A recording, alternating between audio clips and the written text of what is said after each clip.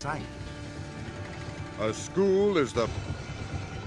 Buster was having a wonderful time rolling the earth flat. That night at the yards, Miss Jenny had stern words for Max and Monty.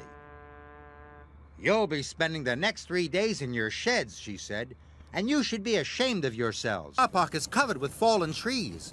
"You could rely on us, Steve Buster." Buster was sad as everyone left.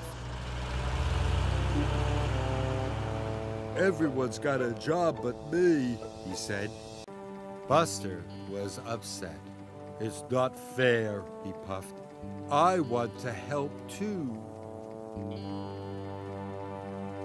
"Buster, I've come to take you to the soccer field," he chuffed cheerfully. Buster was so excited he thought his boiler would burst. Yay! He was very happy. There was nothing better than being needed urgently.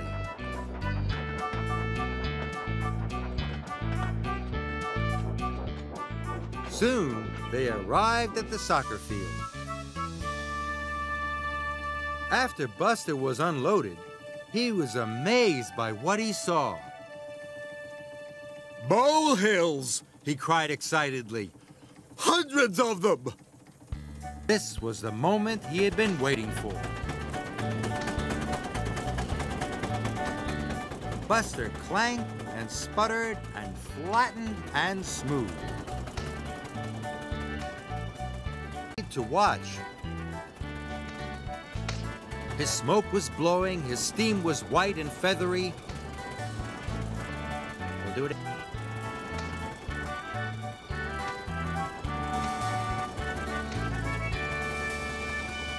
In no time at all, the soccer field was flat again.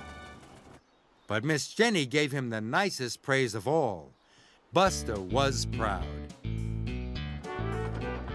And all the way home, Thomas could see that Buster was happy. It's a grand thing to be really useful. And all the way home, the sun on his back and the wind on his rollers.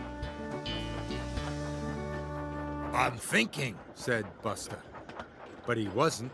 He was dreaming about what it would feel like to win a race. Thomas had brought Buster to the Soder Auto racetrack, where his friends were working. They were going to finish the track today. It was a responsible job. The track had to be made safe. Buster flattened the track around the final bend. He was still dreaming about winning a race. And the winner is Buster, the fastest steamroller in the world. "Vroom, vroom," Buster cried. "If you were going any slower, you'd be going backwards," teased Max. But Buster paid no attention. He was having too much fun. Finally, the work was finished, and Miss Jenny came to inspect the site. "I test it, Miss Jenny?" asked Buster. "I'm the fastest steamroller in the world. Well, the foreman will give you the all clear." But they waited for the foreman to give the all clear. "I'm ready!" cried Buster. Max and Monty were speeding away.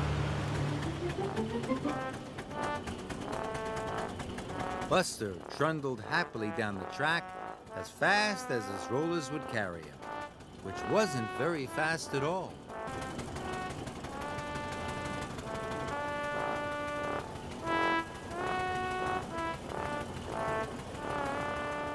But Buster was trundling towards the finish. "Go, Buster!" It was too late. Buster chuffed and puffed across the finish line. "And I wasn't even speeding," he said. When Thomas came to collect Buster, he was pleased. Buster was proud. "Vroom, vroom," he said as Thomas chuffed past Monty and Max. 20 jobs for everyone. Jobs galore and still there's jobs for workmen in the wood to work with Jack and Ned. Hooray and hurrah! But none of them had seen Thomas. Jack and his team cheered. "Yay! Hey!